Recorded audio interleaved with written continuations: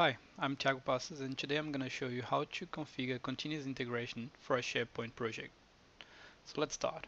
So here we have our Visual Studio solution, and you can see that we have 4 SharePoint projects. And for each of them, we generate a WSP package to deploy to our environment.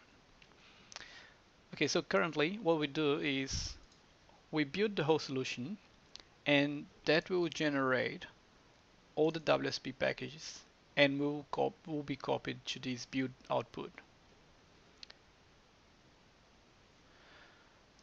So what we need to do in order to deploy all these packages to our environment is copy this whole folder into whatever environment you want to deploy to and run the upgrade. And when we run the upgrade, it detects which environment you are into. So if we are on production or staging, or if you are just on a dev environment or any other. So we're gonna get all these XMLs, which are just configuration files, and we're gonna run the deployment script, which is a PowerShell script.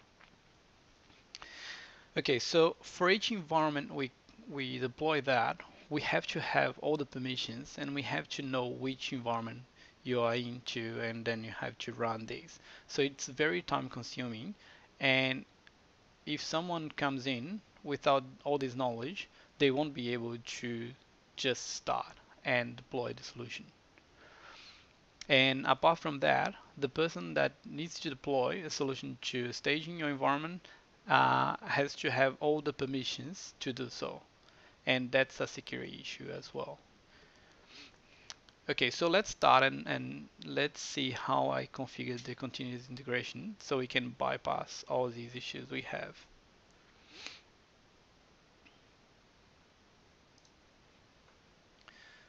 Okay, so this deployment project is actually responsible for creating the build output folder. So this generates all the scripts, which are basically copy from these scripts here. And this also copies all the WSPs from each of the SharePoint projects into this folder. So what we want to achieve is to have a package with all the WSPs that we need, and that's all. We don't need any of the other scripts or configuration files anymore, because that's going to be in the OctopusDeploy configuration and deployment steps. Alright, so for that to happen, I'll leave this project as it is because it's going to create the output folder and it's going to copy all the WSP package to this folder. So I'll leave it the way it is. But what I added to this project was Octopack, and what this does is it creates a NuGet package which is going to be used by OctopusDeploy to deploy this package into the environment. Okay, apart from adding that, I created also a NuGet spec file, which is going to tell me what the ID of the package is and some of other information that we might need. What I added also was to add all the WSP files into a deployment folder. So once we package that, in the package we'll have all the WSPs as well. Alright, so that's what we want to achieve. And we're going to use this package to deploy to the environment.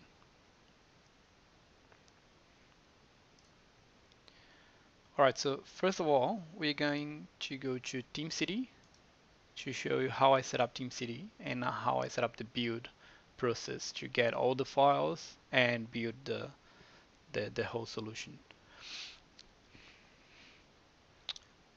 Alright, so if I want to start from scratch, I could go to Administration, Projects, and create a new project. But for now, I'm just gonna edit this one that I created to show you what I did so far. Alright, so in this project, I configured the version control system. So if we go to VCS roots, you can see that I created the TFS connection here. And if you go to edit,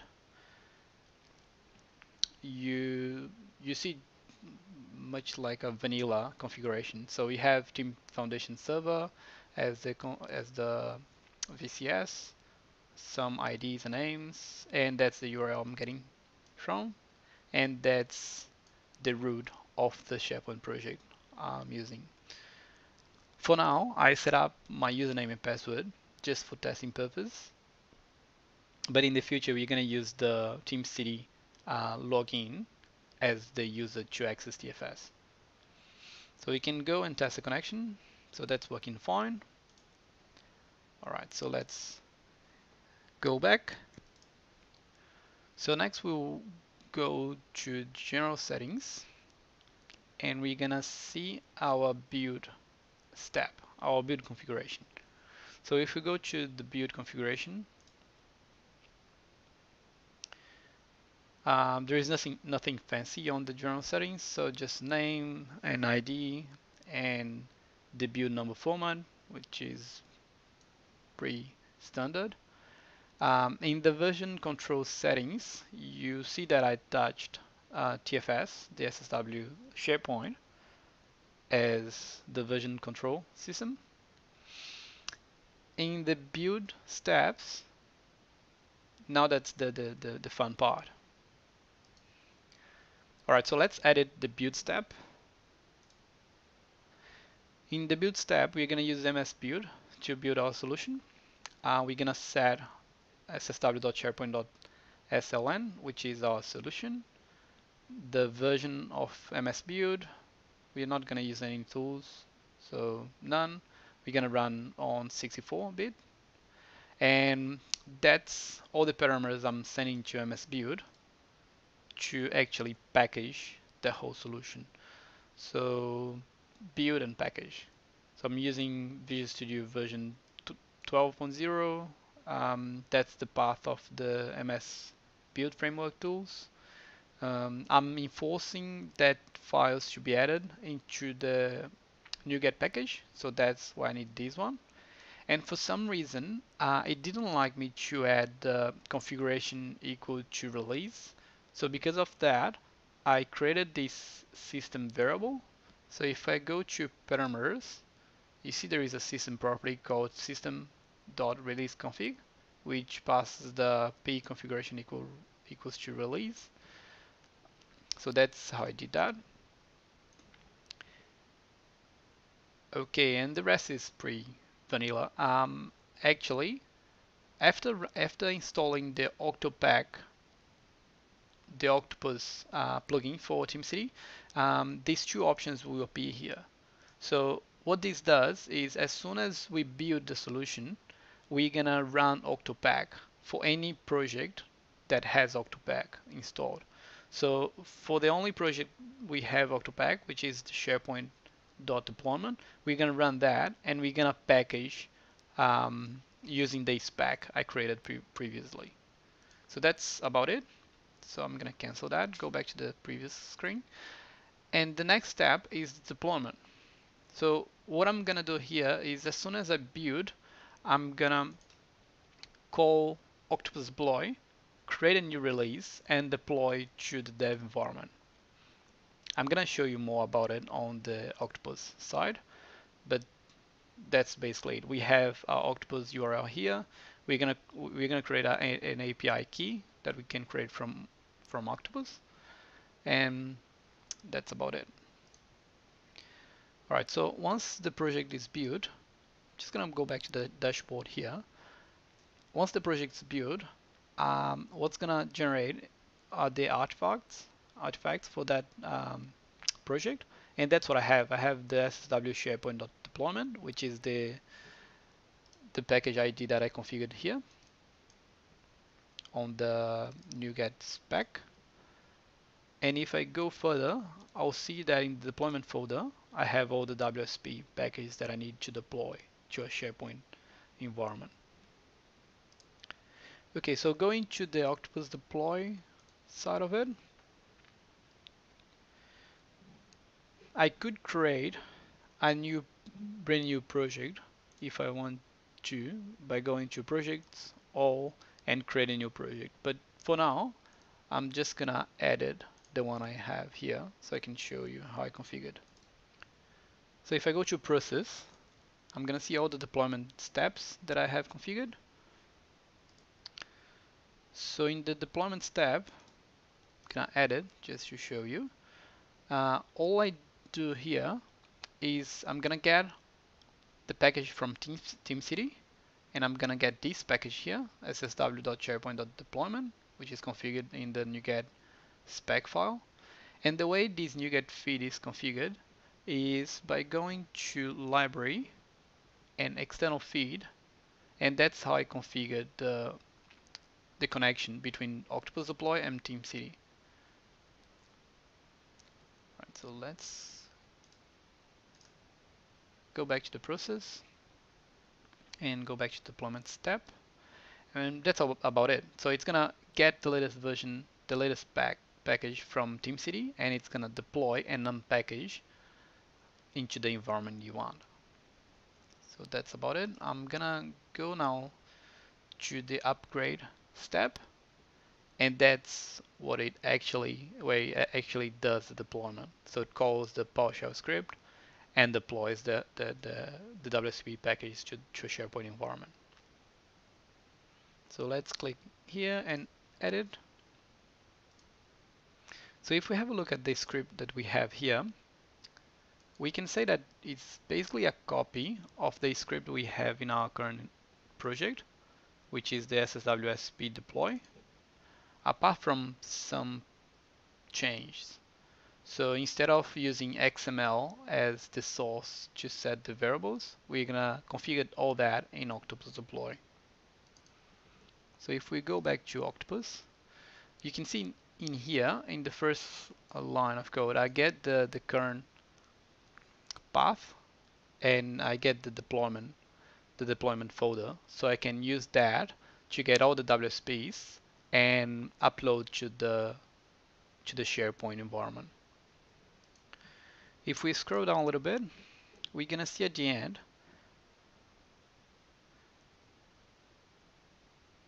that we have some URLs here. So we have roles URL, which previously was coming from a XML file, but we're not gonna use that anymore. We're just gonna call that, and this is gonna be created and generated by the Octopus configuration.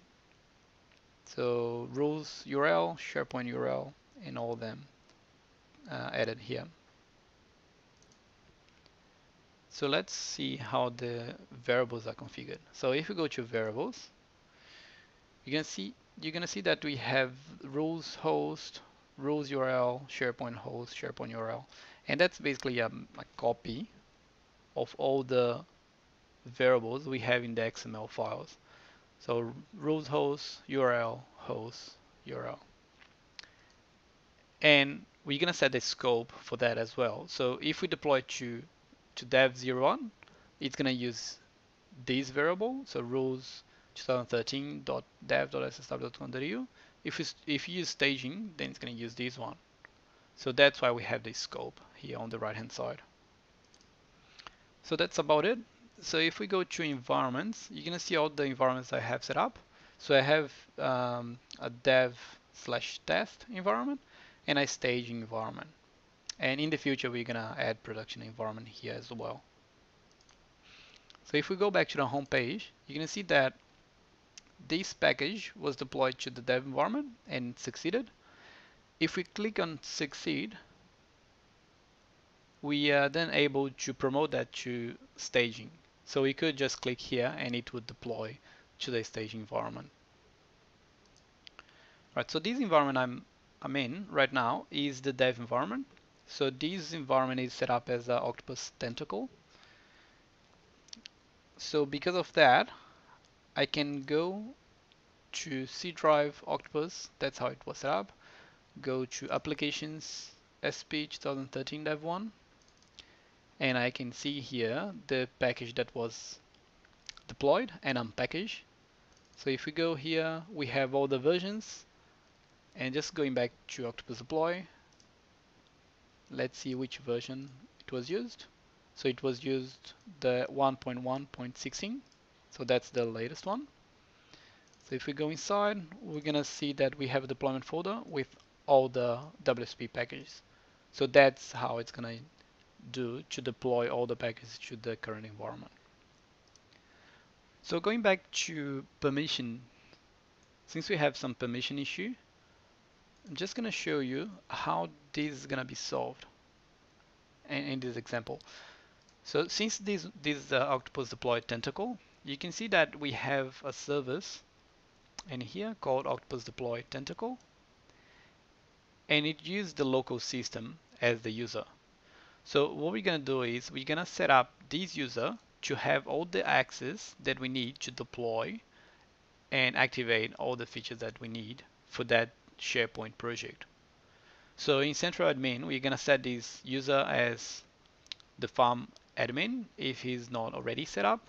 We're gonna go to all the site collections and set this user as site collection admin for the sandbox solution projects. And that's it. So that's it. Thanks for watching. Cheers.